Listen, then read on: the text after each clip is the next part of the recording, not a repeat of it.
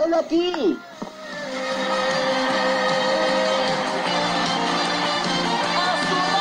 Radio Jubilo.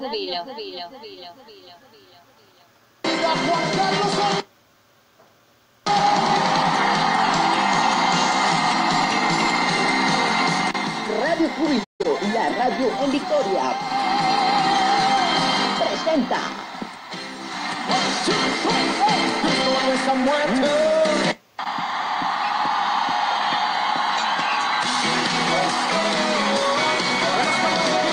la Iglesia Casa de Dios presenta su programa Misión, Unción sin Límite. Un ministerio que se encarga de dar. Así dice el Señor, es mejor dar que recibir. Para conducir este programa queda con ustedes por Ángel Zárate y el hermano Pablo Chiguil. ¡Comenzamos!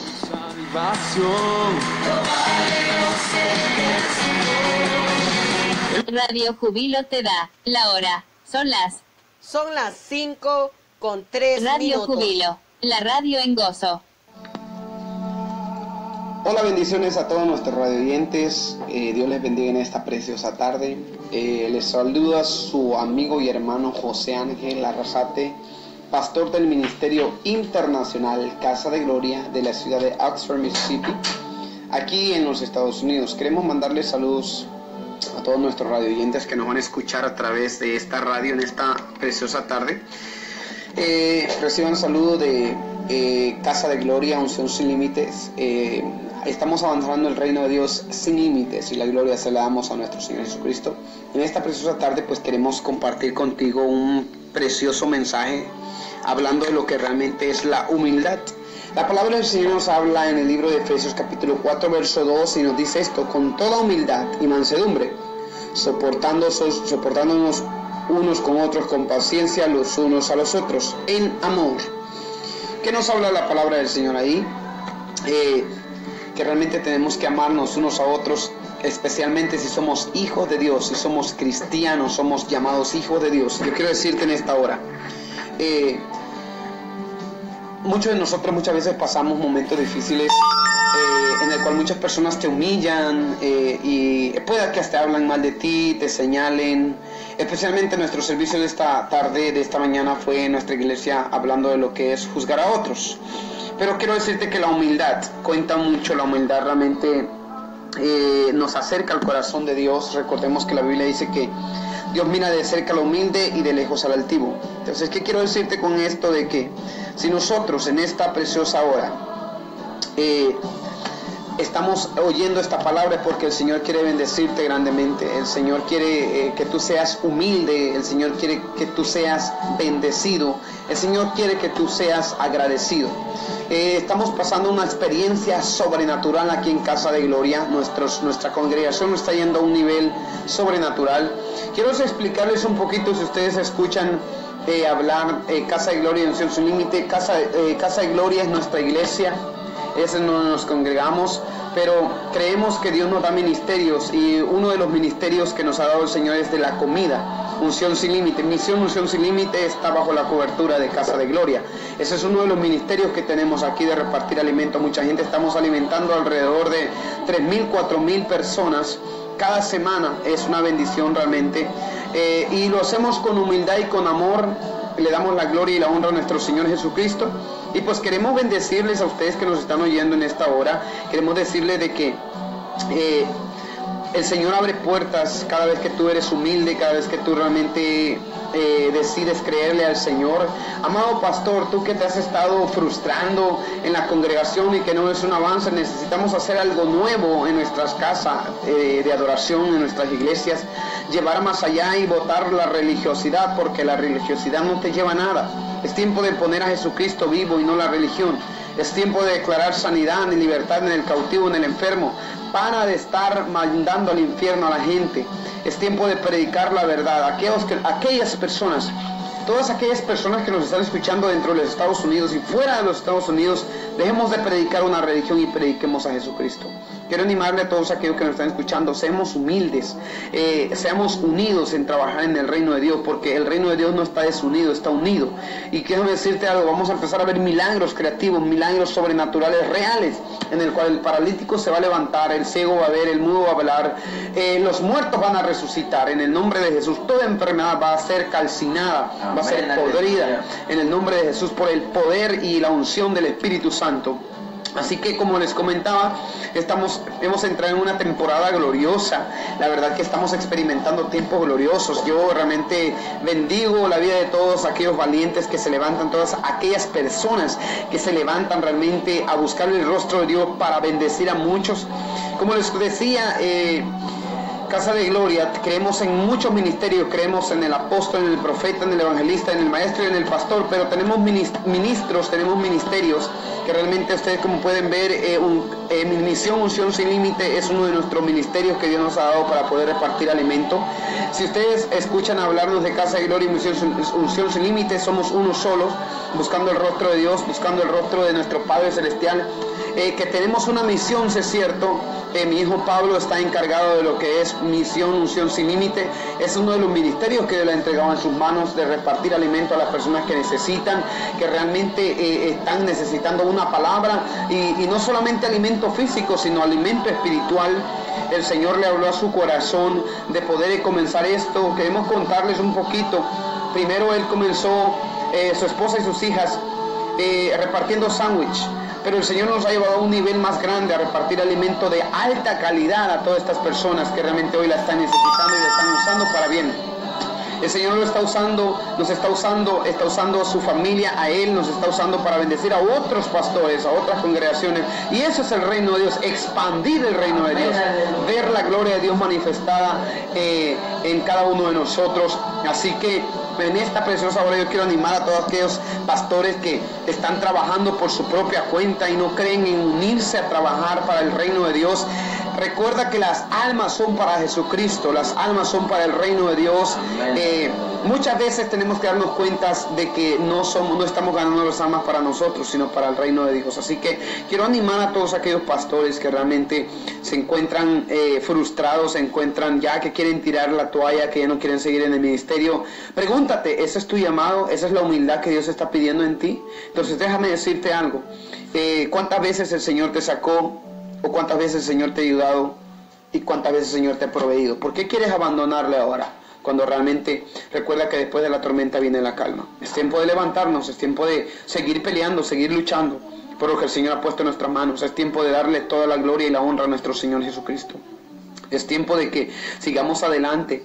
Así que recuérdate, estamos dando estas palabras de aliento desde aquí, desde los Estados Unidos. Mandamos saludos a todos nuestros colegas, pastores, evangelistas, maestros, profetas, apóstoles que realmente nos van a escuchar. Sigan avanzando el reino de los cielos, predicando la verdad, el evangelio, la palabra de verdad. No prediques una doctrina, predica a Cristo. No prediques una religión, predica la vida que es Jesucristo. Jesús dijo: yo soy el camino, la verdad y la vida. Nadie viene al Padre si no es por mí. Realmente nosotros somos portadores de la gloria de Dios. La Biblia dice que la tierra gime por ver el poder y la gloria de Dios manifestada. ¿Y tú crees que la tierra, de dónde va a haber que la gloria de Dios se va a manifestar? Es a través de ti, amado hermano, amada hermana, jovencito, joven que me escuchas. Levántate, no pierdas tu tiempo, no te enredes en las costumbres del mundo. Empieza a enredarte en lo que Dios quiere, la perfecta voluntad de Dios. Recuerda que la voluntad de Dios es buena, agradable y perfecta. No hay nada imposible para nuestro Dios. Recuerda que Dios está en control. Dios es sobrenatural. Su presencia, dice la Biblia, que nos da descanso. Un día Moisés, pastor, tú que me estás escuchando, pastora, tú que me estás escuchando, un día Moisés se sintió cansado también. ¿Y qué es lo que Moisés hacía? Subía a la montaña, buscaba el rostro de Dios, y cuando él bajaba de la montaña salía lleno de fuerzas, porque en su presencia hay plenitud de gozo. En su presencia se renuevan nuestras fuerzas. Cada vez que te sientas cansado, cansada, no empieces a cuestionar a Dios, no lo cuestiones, agradécele, porque eso significa que es tiempo de subir a la montaña, a buscar su rostro. Es tiempo de seguir buscando el rostro de nuestro Señor Jesucristo, seguir predicando la verdad. Qué glorioso es ver cuando las almas vienen a los pies de Cristo y que hay fiesta en los cielos. Hay fiesta en los cielos porque hay fiesta en los cielos. Así que en esta hora, pues todos nuestros radio oyentes que nos escuchan y a todos aquellos ateos que dicen ser ateos y que nos están escuchando, que no creen que hay un Dios y que no creen que existe el infierno, déjame decirte algo. No te confundas automáticamente. Si no crees en Dios, perteneces a Satanás. Tengo que decirte la verdad, no quiero decirte mentira. Hay dos reinos en esta tierra, el reino de Dios y el reino de Satanás. Si tú no perteneces al reino de Dios, entonces perteneces al otro reino. Pero si tú perteneces al reino de Dios, te bendigo por esa valentía. Te bendigo por esa valentía que has tenido de llegar a los pies de Cristo. Ora por tu familia, pelea por tu familia, pelea por lo que Dios te ha dado, porque algo grande viene de parte de Dios para ti. Levántate, hombre, mujer, tú que realmente me estás oyendo. Es tiempo de levantarnos en oración, ayuno. Para más información y si quieres contactarte con nosotros, puedes llamarnos a nuestros teléfonos 662-701-7937. Recuerda que si nos estás marcando del extranjero, de fuera de los Estados Unidos, tienes que poner el área para poder llamar a los Estados Unidos. Nuestro número de teléfono es 662-701-7937. Y recuerda, Dios tiene todo en control. Dios es sobrenatural, no hay nada imposible para nuestro Dios. Camina por fe. Recuerda que Hebreos 11:1 dice que la fe es la certeza de lo que se espera y la convicción de lo que no se ve. Es tiempo de levantarnos y predicar el Evangelio. En esta hora yo quiero dejarte con mi hijo Pablo. Él va a transmitir unas palabras para bendecirte. ¡Aleluya! Y para realmente y darte palabra de aliento. Así que recuerda, estamos en victoria. No temas porque el gigante está con nosotros, Jehová de los ejércitos. Amén. Así que como te decía, radio oyente, no te des por vencida. Recuerda, la palabra del Señor nos habla en Filipenses 4:13, todo lo podemos en Cristo, que es nuestra fortaleza. Así que queremos animarte. Hay fuerzas en el nombre de nuestro Señor Jesucristo. Tenemos victoria. Hay victoria en el nombre de Jesús. Hay que seguir adelante, seguir predicando a Jesucristo vivo.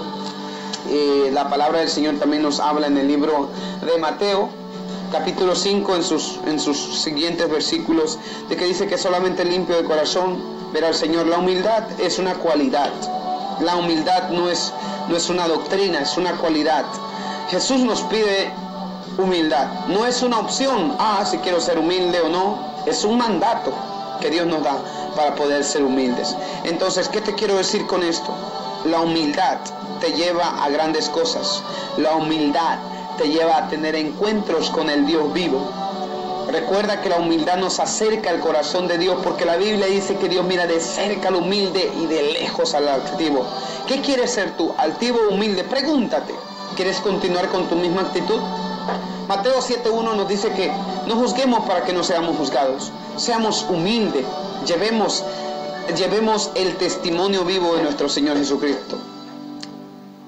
En el libro, en la palabra del Señor encontramos, en el libro de Romanos también el Señor nos habla mucho, y también en el libro de Primera de Crónicas 7:14 nos dice que Dios perdona al que se humilla, al que ora y al que busca su rostro. Así que yo quiero decirte en esta hora, Jesucristo es el Señor de nuestras vidas, y tenemos que continuar predicando el Evangelio. No pares, amado amigo, amado hermano. Busca el rostro de nuestro Señor Jesucristo. Él tiene amor. Recuerda que la Biblia dice en Juan 3:16, porque de tal manera amó Dios al mundo, que envió a su Hijo unigénito, para que todo aquel que en Él crea no se pierda, mas tenga vida eterna. El Señor quiere darte vida eterna con Él, no en el infierno, vida eterna en Cristo Jesús. Así que en esta hora yo te bendigo y declaro que realmente la paz y el gozo del Señor está sobre ti. Recuerda, estamos para bendecirte. Puedes contactarnos a nuestros teléfonos, cual te hemos dado ya, para poder orar por ti. Recuerda, cada vez que nos llames desde el extranjero, puedes poner el área para poder llamar a los Estados Unidos. Estamos para contestar tus llamadas, estamos para bendecirte, estamos para orar por ti y declarar una palabra de sabiduría, de aliento. Que el Señor te siga bendiciendo y que el Señor te dé más. Recuerda que Él suplirá todo lo que te haga falta en el nombre de Jesús de Nazaret. Así que te dejo ahora mismo con mi hijo Pablo. Él va a dar palabra de aliento para tu vida y que el Señor te continúe bendiciendo. Nos vemos la próxima, nos escuchamos la próxima. Querido radio oyente, te bendecimos por ese acto de valentía. Que Dios te bendiga grandemente. Dios te bendiga en esta hora. Te saludo en el nombre del Padre, del Hijo. Te saluda tu amigo y hermano Pablo Chiguil, misión, unción sin límite. La razón y el propósito de esto es de que salga glorificado el Todopoderoso Jesús de la gloria. Esta tarde, como hablaba mi Padre espiritual, te estaba diciendo del amor de Dios. El amor de Dios es grande. El amor de Dios, Él lo dio por amor, Él lo hizo por amor.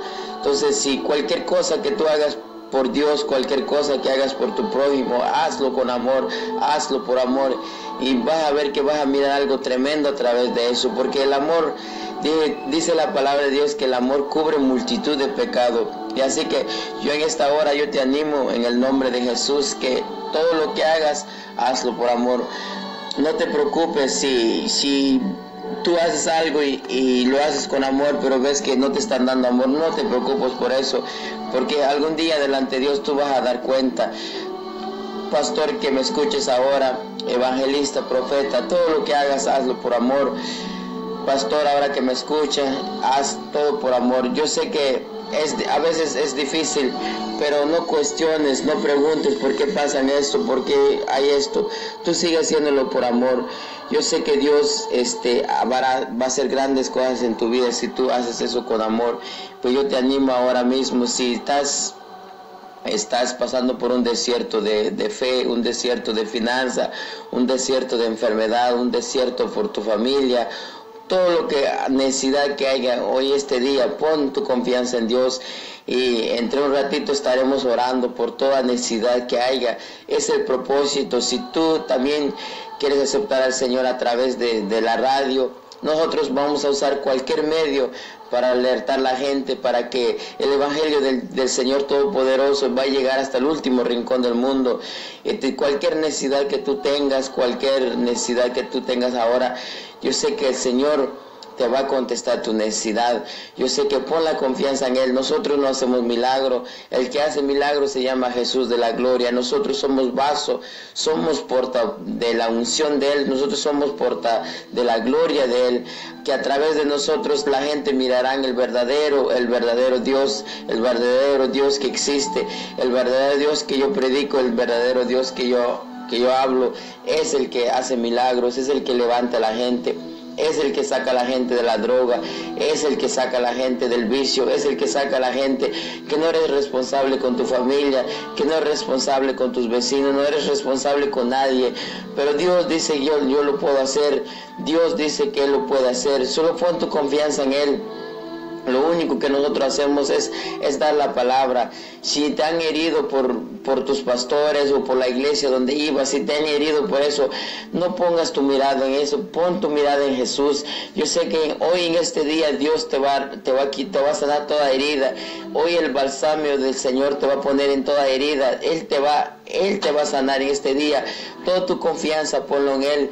Y siento de parte de Dios orar por toda necesidad que haya alrededor del mundo, donde quiera que nos van a escuchar. Nos pueden escuchar ahora, nos pueden escuchar mañana, porque esto va a quedar grabado. Nos pueden escuchar cualquier hora, y cualquier necesidad que haya, cualquier lucha que haya, si tu familia, si tu esposa y tu esposo se fueron, te dejaron, no te preocupes, Dios puede hacer, porque hay una palabra, hay una promesa cuando tú te cases, hay una promesa tremenda que Dios habla. Dice que lo que Él une, que no haya demonio que lo separa. Entonces sigue creyendo esa palabra, no importa las consecuencias que ha habido. Yo te aseguro que hoy en este día Dios va a cumplir algo contigo. Tú vas a tener un encuentro con Dios hoy este día, que después de que oramos nosotros vamos a orar por ti. Cualquier necesidad, si ahora mismo te encuentres en una silla de ruedas, Dios tiene poder, Jesús tiene poder para levantarte. Si te encuentras postrado en una cama que ya no puedes moverte, Dios te puede levantar. Si el doctor te ha dicho ya no tiene remedio, mentira de Satanás, acuérdate que el que tiene la última palabra se llama Jesús. Jesús es el dueño de la vida. Yo sé que Jesús hoy te puede levantar. Jesús te puede sacar de la cárcel hoy mismo si tú crees en Él. Palabras va a entrar donde quiera. Jesús te puede sacar de la enfermedad. Si dice el doctor que ya te quedan 6, 7 meses, un mes, 20 días, mentira de Satanás. Sabemos que el único que da la vida, el que quita la vida, se llama Jesús. Si tú pones tu confianza hoy mismo, si tú pones tu confianza en Él, yo sé que Él hará algo tremendo en tu vida hoy mismo, ahora mismo, y lo declaramos. Toda la confianza ponlo en Él. Cualquier petición que tú tengas, amado, cualquier petición que tú tengas, amigo, si te estás acabando en el vicio, estás mirando cómo no quieres más al vicio que tu familia, si ves el vicio más grande, que es una montaña grande que no puedes pasar, yo te digo, yo te animo en el nombre de Jesús, ahora mismo pon tu confianza en Él. Él lo puede hacer, lo que el doctor no puede hacer, lo que el hombre no puede hacer, Jesús lo puede hacer. Lo que el médico no lo puede hacer, lo que la medicina no lo puede hacer, Jesús lo puede hacer, amado amigo, que me escucha, hermano, que me escucha, pastor. Si estás a punto de tirar la toalla, pon la confianza en Jesús. Sabes que es algo tremendo, dice el Señor, que tú debes creerlo primero, y si tú lo crees, Él lo puede hacer. En el nombre de Jesús, en el nombre de Jesús nosotros declaramos toda necesidad que haya. En el nombre de Jesús, toda necesidad que haya, ahora mismo pon la confianza en Él. Yo sé que Él lo va a hacer. En el nombre de Jesús, pues pon tu confianza en el Jesús. Yo voy a orar ahora mismo por ti, Padre Santo de la gloria. Ahora mismo, Señor, aquí estoy delante de ti, Señor, dándote, Padre Santo, toda honra, toda gloria, Señor. Padre Jesús de la gloria, Señor Jesús, recibe toda honra, toda gloria, Padre Santo, a esta hora, Señor. Padre Santo, con el permiso, Padre Santo, con la autoridad que tú me has dado, Padre, yo oro por todos aquellos, Señor Jesús, cada necesidad que haya, Padre Santo, que tu Santo Espíritu ahora, Padre Santo, entra en los hogares, Señor. Tu Santo Espíritu ahora, Señor, entra, Padre Santo, Padre, en los hospitales, en las cárceles, Señor. No importa, Padre, lo que ha dicho el doctor, Señor. Padre Santo, sabemos, Señor, que tú eres el único que tienes la última palabra, Señor Jesús. Padre Santo, yo oro por toda enfermedad ahora, Señor Jesús, en el nombre de Jesús. Padre Santo, Padre, te pido en el nombre de Jesús, Padre, se desaparece cáncer ahora mismo, Señor Jesús. Padre Santo, paralítico, Padre Santo, se levanta en el nombre de Jesús. Padre, sabemos, Padre, que tú eres el dueño, Padre Santo, de todo milagro, Señor Jesús.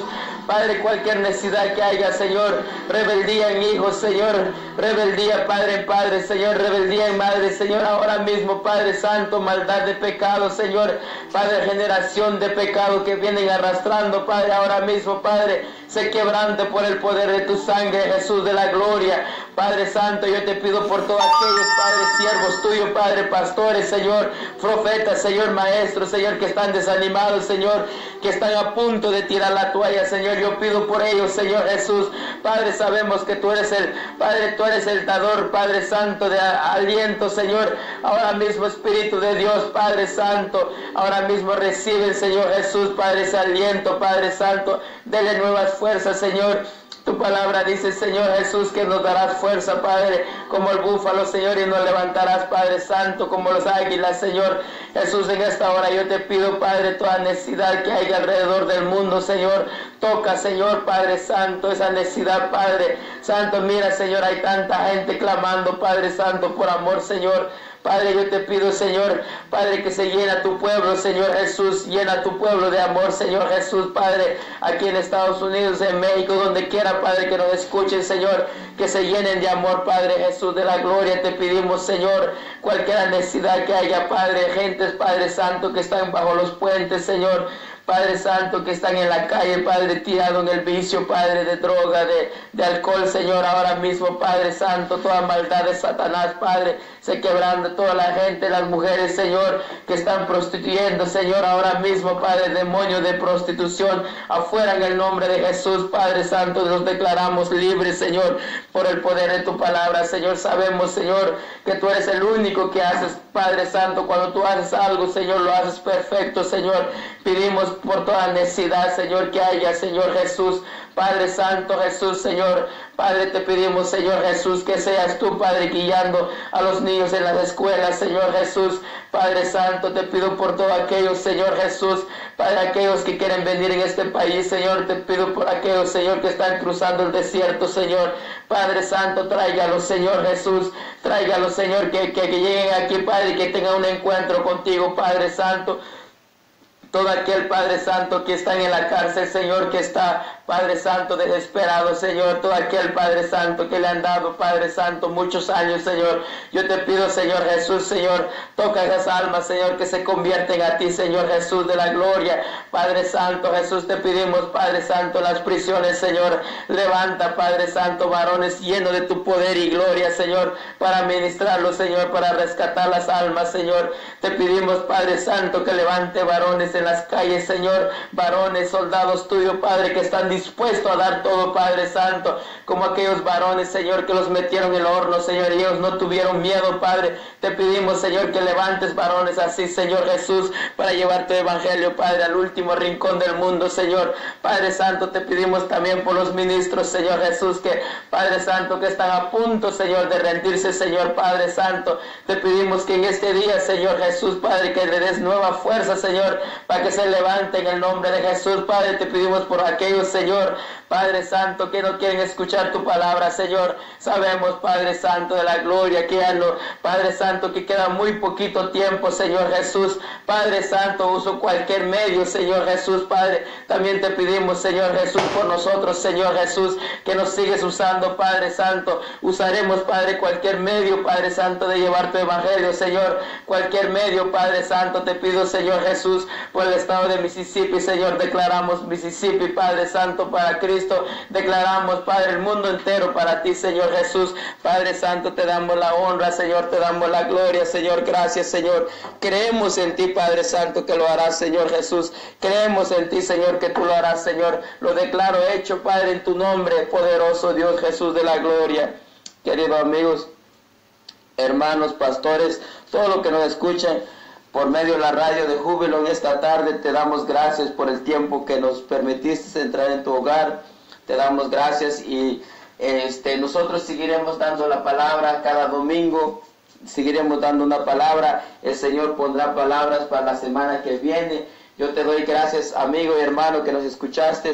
Acuérdate que el único propósito es de que nosotros entremos en el cielo, que nosotros diga el Señor un día, pásale, hijo mío. Este es el propósito de Él. El propósito también es de que las almas se salven, que el evangelio llegue hasta el último rincón del mundo. Y pues les doy gracias a Dios por la oportunidad que ustedes me dan y que nos dan, que nos entramos en sus hogares. Y los bendigo en el nombre de Jesús. Gracias, amado amigo y hermanos que nos escuchan. Nos vemos a la próxima. Esta es Misión, Unción sin Límite, dando de para adelante. Amén. Hemos llegado a la parte final de tu programa, Misión, Unción sin Límite. Te invitamos a que nos escuche la próxima emisión. Visita nuestra página en Facebook, Misión, Unción sin Límite. Dios te bendiga.